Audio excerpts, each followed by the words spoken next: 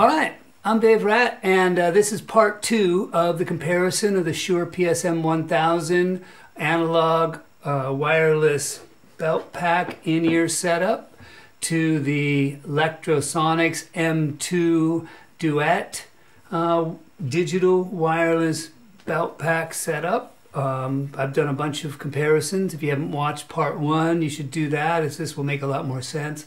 I'm comparing with pink noise, with pulse. We're looking at RTA, spectrum, and transfer functions, differences in frequency response with volume and headphone outs versus the pack outs, and pretty much anything that I can find and detect that you wouldn't normally see in a spec sheet. Stuff that you run into in real world, and you can determine whether or not these are things that are important to you. Both of them have awesome feature sets, and you know, one's digital, one's analog, and the differences between. All right, so let's get into it. Yeah, the frequency response changes as I drive the input to the Shure harder. If I turn it down a lot, it's got a similar response to the Duet. God, I keep saying that. And as I drive it hard, and I'll save that. Let's go ahead and save that here. And then I will bring this up and turn the output down and driving the input hard gives us a different response there. Okay, let's look at the front panel. The front panel of the Shure does not alter its frequency response as I raise and lower the input level. So it maintains a stable response like the Duet did, and so the only thing that's really changing with frequency response, getting the best frequency response out of Shure, is running a low level to the input. What else do we got? Let's go ahead and save that. And what can we do now? We did RTA, we did pink in the front all the way through. We did the transfer function, we did pink transfer. Polarity, we saw the polarity reverse on the headphone out. That was kind of interesting. Latency, we've looked at latency. Frequency response, output levels. Let's take a look at output levels. So for that adventure, I might clip this, but we'll have to look at it on the scope. Let's go ahead and turn that up. And we'll put that on pulses because it's more fun.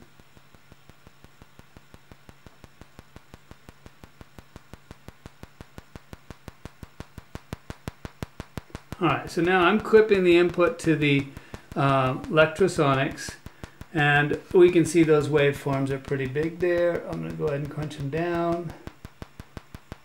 And I'll leave them there, and then we'll plug into the Shure. And also we can look at the Shure waveforms, because I didn't really do that before. And the Shure waveform will look quite different, as we're seeing here. So the Shure waveform, instead of it looking exactly like what's sent into it, it's going up, and let's spread this out a little bit. Make sure we're in polarity here, which we are. So the way we can tell if we're in polarity is the very first thing. This first part of the blue is going down, and we can see it goes down first, and then it comes up and bounces around, and this one goes up. So the very leading edge, it should follow the same thing as the square wave, which should follow the same thing as what's sent into the unit. So we've got the square wave with the leading edge up, we've got this sawtooth-ish thing that's coming out of the mixing board, leading edge up, and we've got the belt pack. Alright, so that's the same level. I expanded the range. Let's see what happens if I drive it harder. Alright, and we can hear that. So right there we're getting into the yellow lights on the transmitter. The actual output level achievable, the sheer volume of the Shure pack is considerably louder than the Lectrosonics. So if you actually need more volume, that could be helpful. I have them both set. I have Lectrosonics set as high as it'll get. I don't know if I have the Shure set as high as it get. It might be able to get higher. But what else do we got? Noise. We saw some noise on the Lectrosonics. I've got my notes over here. That's at high level. Let's bring this down. Let's turn these up. Okay, so there's the output of the Lectrosonics and the input to the Lectrosonics, and here's the Shure in the same scenario. And we can see there is some noise on the Shure, and we're seeing a much fuzzier line on the Lectrosonics, like we saw at the front panel as well. So there is some digital or some high frequency. The front panel on the Lectrosonics is actually very noisy and out of polarity, as we noticed before. And then the front panel of the Shure unit. Okay, maximum level. What else do we got? Oh, and then headphone drops. We did headphone drops earlier. We could do that with pulse and look at it on the scope. So let's try that again. And we definitely saw a jump there, and that's the one that we saw the big jump with on the Shure unit. In the front panel of the Lectrosonics, we see no change in level. With the belt pack of the Lectrosonics, see a slight change, and with the belt pack of the Shure, we see a slight change. Okay, so for this next test, let's take a look at the stereo separation of the digital versus analog, and on the front panel versus the belt packs.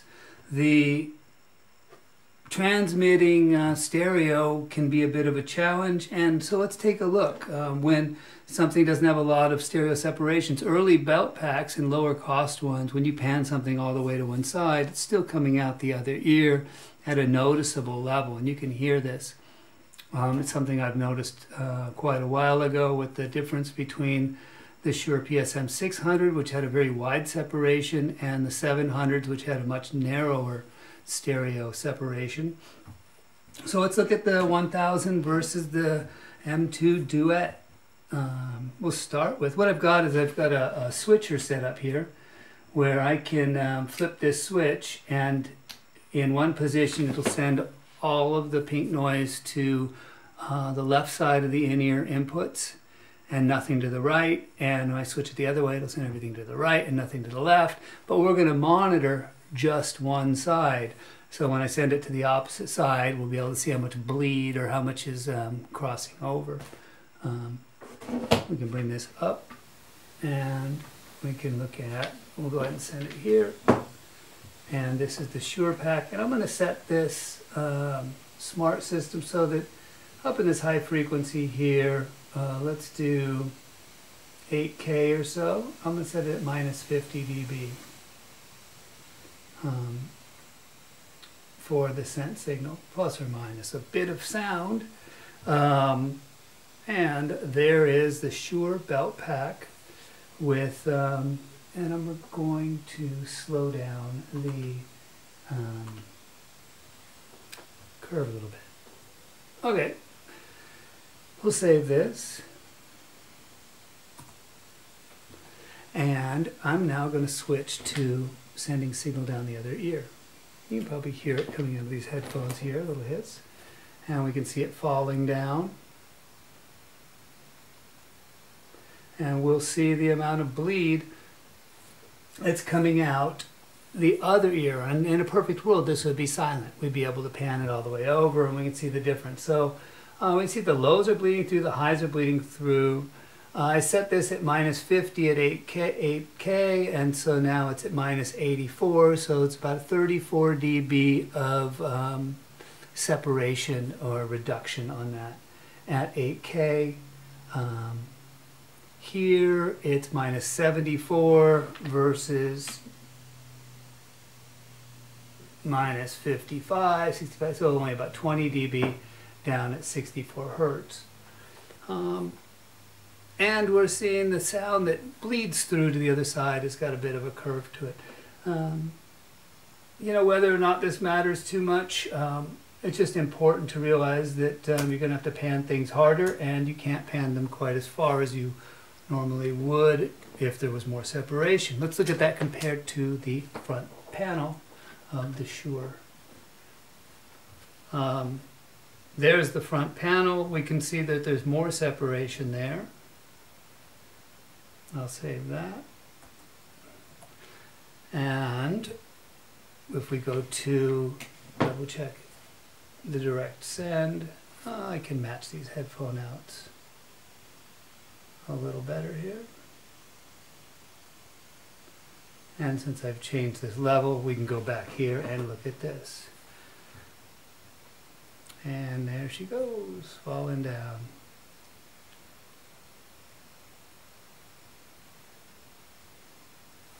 And I'll save this curve.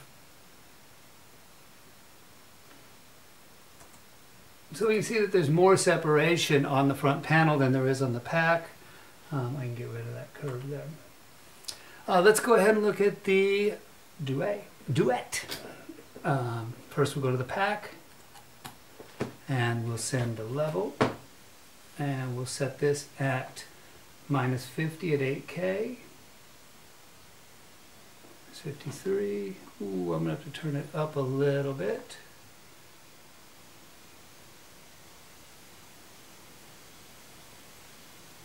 There's about minus 50.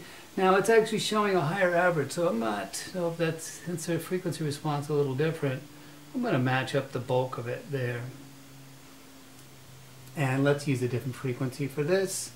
But you can see the other curves. We'll save that. And that's about minus 52 at 4K. And when I switch it to send on the other channel, we'll see how much bleed happens here. Crosstalk, I guess you would call it.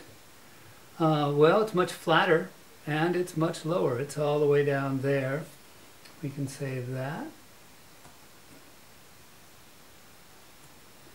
And did I say, and I saved the other one as the brown one. Okay, great. And then let's go finally to the front panel of the Duet. And it looks very similar to the pack, and we'll save that. And now switching over and taking a look at the crosstalk at the front panel.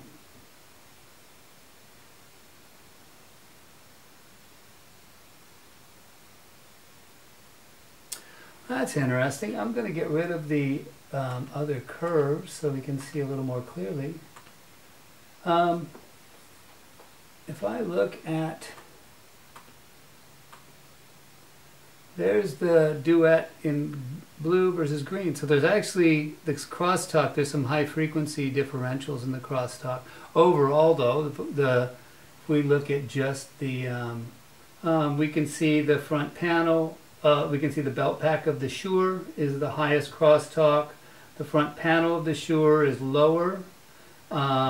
The lowest is actually the belt pack of the Duet, and the front panel of the Duet has got some high frequency added stuff there.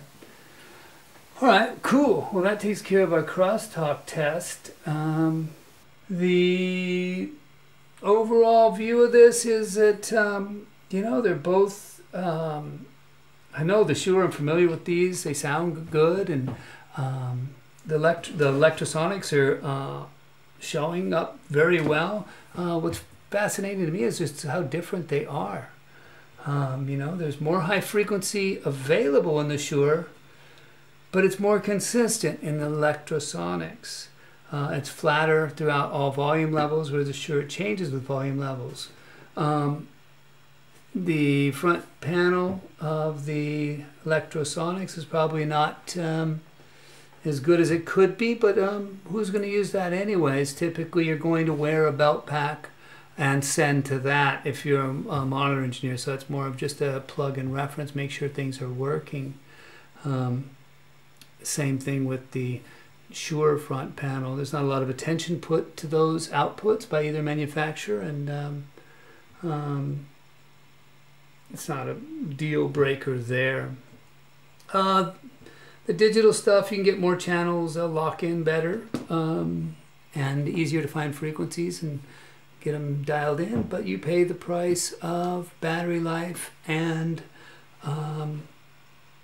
latency versus the analog with the extended battery life and lower latency. Making the choice based on your application, and I'm going to do a video on handheld, well, not handheld, wireless mic transmitters. I'll use the belt packs because I can get into them easier with the test gear. That'll be my next adventure. Cool. Hope you found this interesting, and thanks for joining me.